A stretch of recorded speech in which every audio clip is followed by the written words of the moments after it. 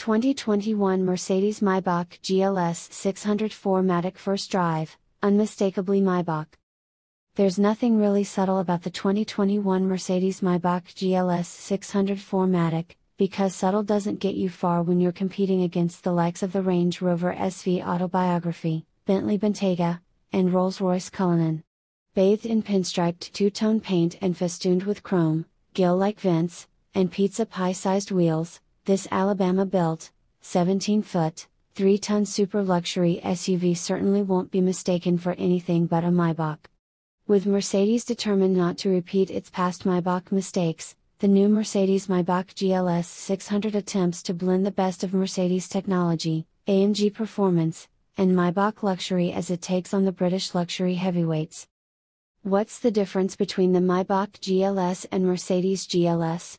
It's pretty easy to dismiss the Maybach GLS 600 as just a gaudy, gussied up Mercedes GLS. It's okay, that's initially what I did, too. Yet in person, it really doesn't look like any other GLS. Shod in a diamond white metallic top and iridium silver bottom that changes color depending on the light, small 22-inch multi-spoke wheels, Maybach badges on the D-pillar, and a proud Mercedes star hood ornament, this GLS is unmistakably Maybach. And that's before you hop into the cabin. Inside, the design of the Maybach GLS ought to be familiar to Mercedes and AMG buyers, but the configuration is a bit different. Available in either 5 or optional 4-seat executive configurations, its third row is deleted in favor of moving the second row backward 4.7 inches to boost legroom for rear occupants. Behind the second row sits a beautifully furnished fixed wooden parcel shelf that takes the place of the deleted third row. Although it shares its basic layout and design with lesser GLS models, the Maybach distinguishes itself with 3 unique interior color schemes with rose gold piping, leather everywhere you look, and even its own scent, which Maybach describes as white osmanthus blossom rounded off by a gentle leather note and spicy tea, whatever that means. Mechanically, Maybach owners will find the GLS 600 shares much with the Mercedes-AMG GLS 63. The Maybach version, like the AMG, gets power from a hand-built 4.0-liter twin-turbo V8 and electric motor combo, though Maybach is quick to point out that unlike the pure AMG model, it isn't of the one-man, one-engine variety. The GLS 600's EQ Boost engine and motor combine to produce 550 horsepower and 538 pounds-to-foot of torque.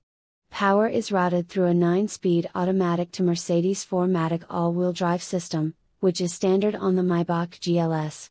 Mercedes E-Active body control is also standard. It combines electronic dampers, air springs, and stereo cameras to minimize both body roll and road impacts. How does the Mercedes-Maybach GLS 600 drive? Another feature unique to the Maybach GLS is its Maybach Drive mode. Whereas the default Comfort Drive program seeks to balance the needs of both front and rear occupants, the Maybach Drive mode is all about those in back.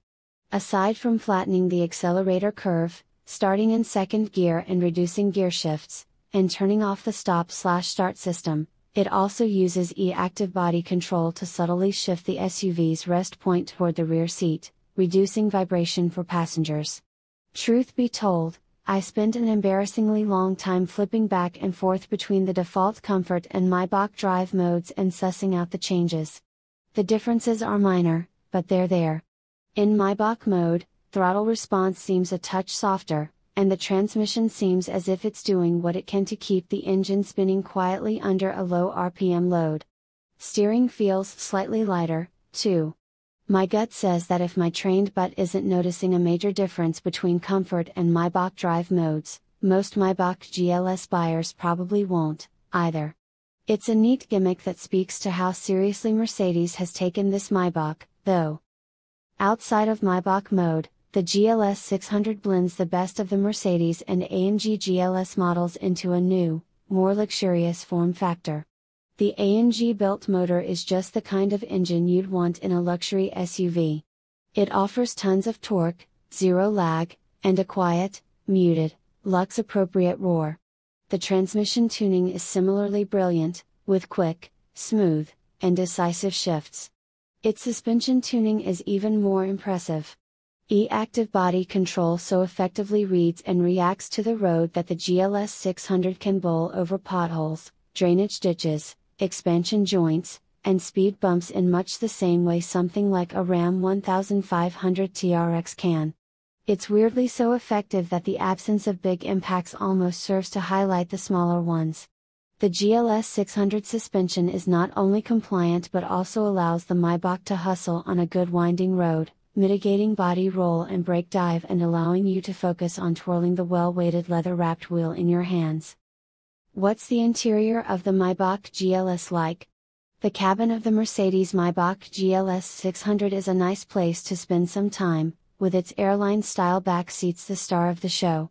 Step up on the wide, power retractable running board and into the rear of the 4-seat GLS, and you'll be welcomed into business class style rear seats with a gorgeous wooden parcel shelf waterfalling into a center console between them. Maybach has done an incredible job of dressing up an already luxurious SUV with lots of wood, metal, and so much leather that the only way there could possibly be more would be to have been swallowed by a cow.